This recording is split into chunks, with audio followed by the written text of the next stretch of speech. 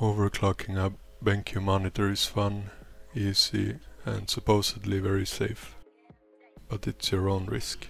Two methods for overclocking your BenQ monitor. The S-switch method, or by using the software out-of-range buster. If you don't want to use the S-switch or don't have it, you will have to download out-of-range buster. Here I'm showing the software, but if you're going with the S-switch method you can skip this part. Download the buster and start it.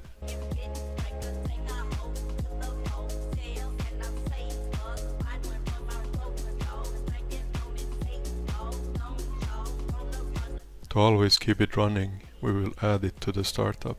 Press Win plus R, that's the Win logo, plus R, and type shell : startup. Then drag or paste the file to the folder. Depending on your display cable, you might have to unlock the pixel clock in the NVIDIA or AMD driver. For good measure, we are just going to download and use it. There is one for AMD and one for NVIDIA. By the way, for Valorant and Faceit players, the anti-cheat might block the change of drivers and stop you from playing. If this is a problem for you, you could try overclocking without the pixel patcher.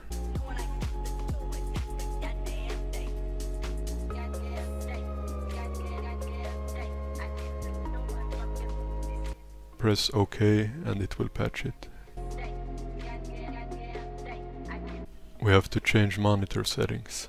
For safety, if you have blur reduction on your monitor, you need to turn it off. Then find a setting called AMA and turn it off. Then find instant mode. It's recommended to have it on, but for me, I need it on off. If these settings are grayed out, change your picture mode. For S-switch users, we are going to save the settings. To start the overclocking, we head over to NVIDIA control panel and then change resolution. Press on Customize and create custom resolution. Decreasing with 1 vertical pixel makes the resolution easier to find in games. If you want, you can test by adding 10 Hz for each test. I will list popular values in description. You will have to find the best value for you, but don't let the pixel clock go above 480 MHz. I have found a sweet spot at 180 Hz for my monitor. Head over to timing and select manual. Follow my values. Front porch 24. Total pixels 1984 and 1095. Positive, positive. Pressing test will display the error message out of range. If you have the Buster software, it should automatically be fixed. For S-switch users, we will press on our saved profile from earlier, and that's it.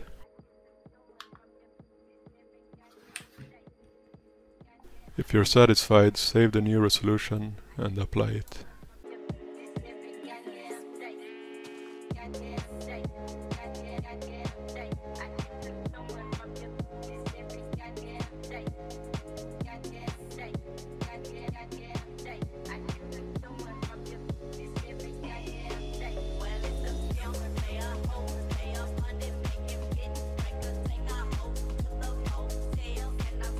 If you get stuck on Blackscreen without a message, you need a pixel clock patcher or you need to lower Hertz.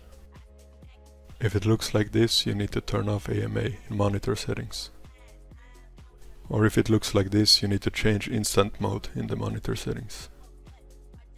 A higher refresh rate might result in washed out colors and light. For a quick fix, you can adjust desktop color settings.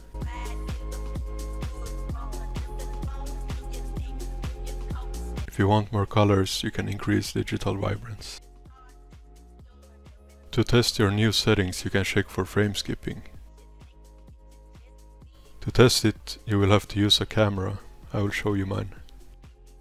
This is the difference between good and bad frame skipping.